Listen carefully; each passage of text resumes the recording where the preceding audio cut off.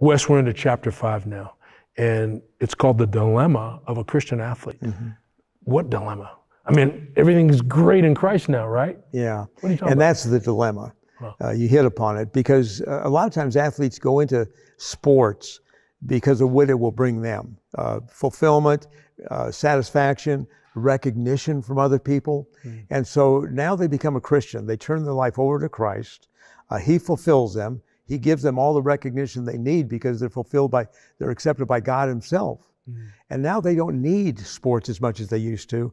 And consequently, they're still on the team, but their heart isn't in it as much. And they don't understand at this point of their life that Christ will maximize their performance as He lives through them.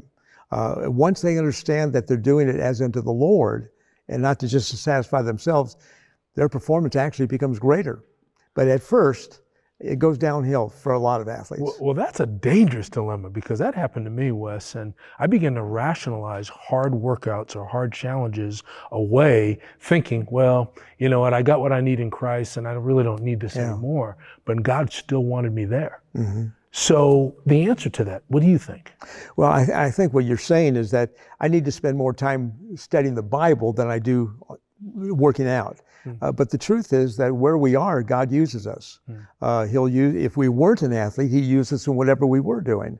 It doesn't matter. And so because we are an athlete, He'll leave us in that position, but now He'll use us in that position to further His own kingdom. Because it's God-centered, then our abilities actually become like a weapon for Him now. Absolutely, they become utilized to advance His kingdom. Yeah, in Romans we're told to present our members of our body as instruments or weapons unto God. That's why we don't have the right to quit whenever we want to. Yeah.